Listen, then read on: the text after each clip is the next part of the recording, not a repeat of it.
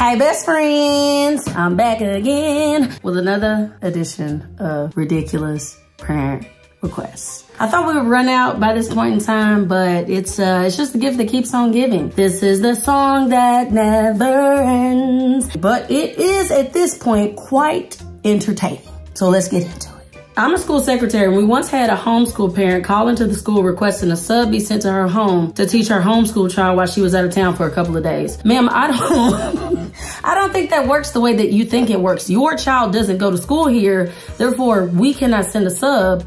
But also, we're not babysitters. Well, you know what? Y'all pay us and treat us like we're babysitters. So maybe I can understand a little bit why you thought you could call the school to get a babysitter, but we're not babysitters, and it doesn't work that way. You better send him with a relative, okay? I received this note from my mom last year. I'm out of town this week for work. Could you please not hold my child accountable for her misbehavior while I'm gone? It's probably going to be her dad's fault. Listen, whatever despicable dispute that you and her dad are having, leave me out of it, baby. I don't know if you noticed or not, but she misbehaves when you're in town and out of town. So I think you might share a little bit in the fault as well. But that's just me. I'm not no custody lawyer, so don't ask me. I had a parent ask that I send home pictures of their son's loose bowel movements so they could know if his diarrhea was improving. You know what? You need to go to the doctor and get your brain scanned to make sure you don't have any screws loose, because I'm not... It's nasty. Loose bowel movements. I had a parent ask that I share my lesson plans for the entire year at open house so she could verify the accuracy of the information. Now see, if I ask to verify the accuracy of your parenting skills, you're gonna get mad. So don't throw stones. You're gonna get mad. But you know what? You know what? You know what? If you're mad, you can put on a cape so you can be super mad. I had a parent email me angry that her daughter didn't go home with her phone fully charged, saying that it's my responsibility while she's at school under my supervision to make sure her phone is charged and to make sure that she leaves school with a fully charged phone.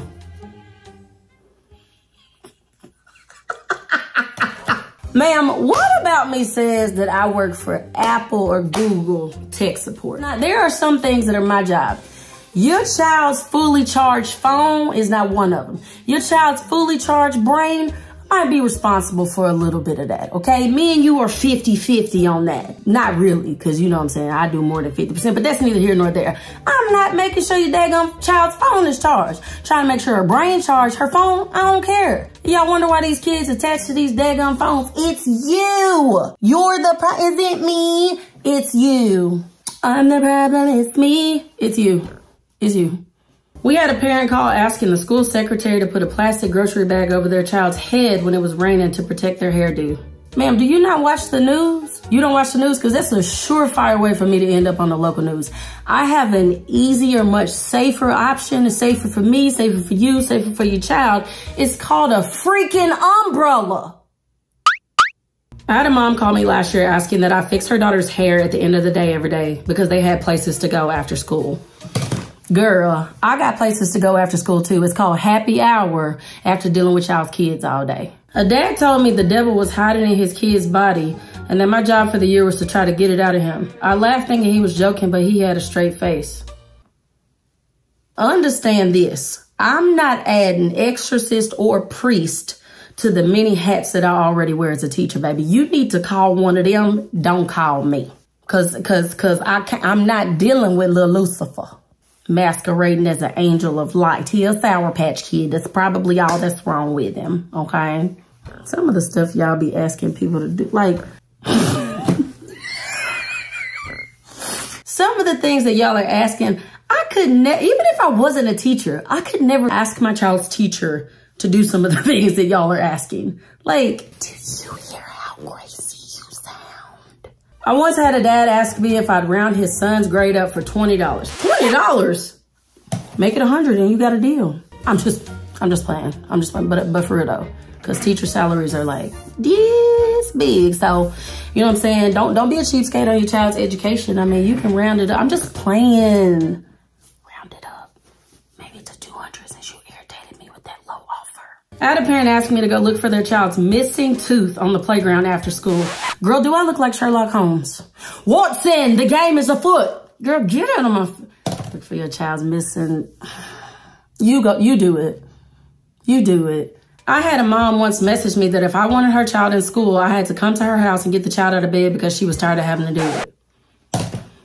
Well, I guess you're going to truancy court because that's between you and them. That ain't got nothing to do with me, baby. That's between you and the circuit court judge. Good luck. Because who do y'all think we are? I'm not your nanny, your butler, your babysitter, your personal assistant. My name is your child's teacher at school. When I was teaching first grade, I had a mom ask me to make sure her son was drinking 8 ounces of water a day. And no, she didn't send in a water bottle. I was supposed to measure what he was drinking by counting how long he sipped from the water fountain. I have said this time and time again. First of all, I don't do public math, okay? Everybody that knows me knows that about me. Are you new here? I don't do public math. That sounds like a math word problem. And again, I don't do public math. Because girl, tell your son to drink some water before he leave the house and leave me alone. I mean, as the kids would say, it's the way you act. It's the way you act. What is wrong with y'all? Comment y'all's ridiculous parent requests in the comments because I know we got some more. This is literally the song that never ends because as long as there's parents and teachers and children, there will be ridiculous parent requests. Have you no shame?